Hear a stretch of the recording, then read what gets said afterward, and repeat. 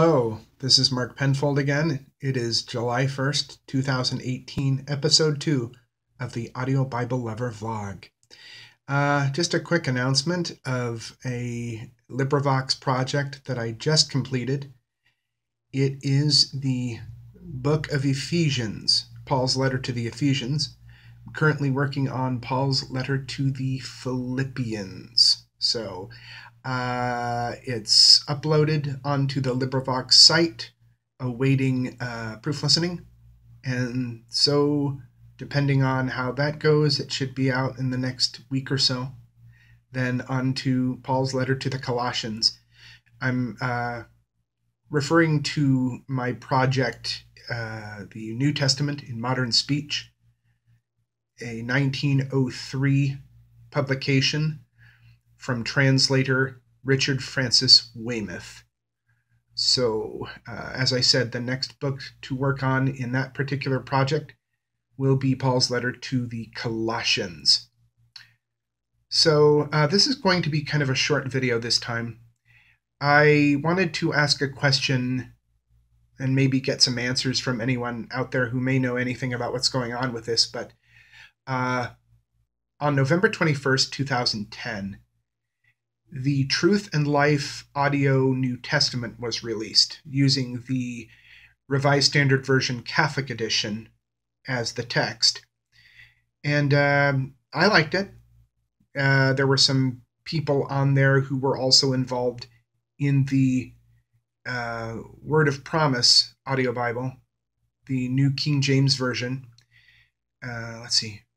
Sean Aston, Michael York, and a few others who were on, I should say, the Word of Promise audio Bible are also on the Truth and Life audio Bible. So that's been almost 8 years. And in the package, you'll have to excuse the dog barking in the background.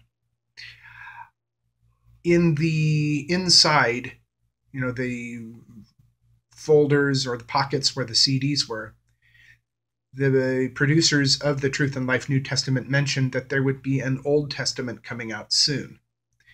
And so I thought at that time, oh, okay, cool. I can't wait. Problem is, it's been over 7 years. Okay. I didn't know 7.5 years constituted soon. So I'm just wondering does anyone out there have even the remotest bit of information they could share with me about the Truth and Life Audio Bible Old Testament, or whether there will even be an Old Testament. Now, ostensibly, there will be parts of the deuterocanonical and or apocryphal books in that Old Testament. So, yeah, I've been waiting a long time to find out, and I'm curious to know whether anyone out there has any information whatsoever on whether there will even be an Old Testament project or whether that's been altogether scrapped. I mean, I gotta say, if there's one big pet peeve of mine, it's when audio Bibles are released, but only in the New Testament. Now, yes, the Old Testament is the house, as it were. The problem is, the Old Testament is the foundation upon which the New Testament stands. You cannot have one without the other. I'm trying to think of a quote about that I heard a while back. It's, "In the old, the new is concealed. In the new, the old is revealed." So you cannot have one without the other. You cannot understand the New Testament without the Old, and vice versa.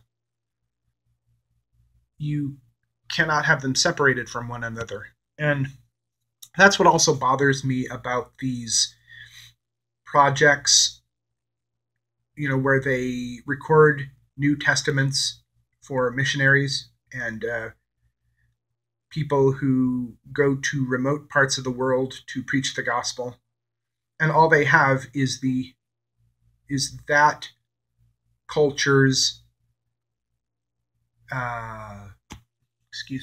linguistic interpretation of the New Testament. That's all they've got.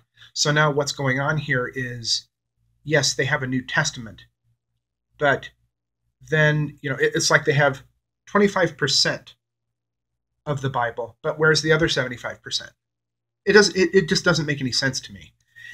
It really, really, really shakes my shackles when people do that. When they release only one small part of the Bible, and the other 3/4 is just gone. I cannot understand that for the life of me. So that was basically the crux of this video, along with the announcement of my completed project. So if anyone can shed some light on that whatsoever, I would greatly appreciate it. Because I would really like to know if there will ever be an Old Testament or not. So anyway, that's my short episode 2. I will keep you up to date on any future projects that I have coming down the pike, and I will see you in the next video. God bless.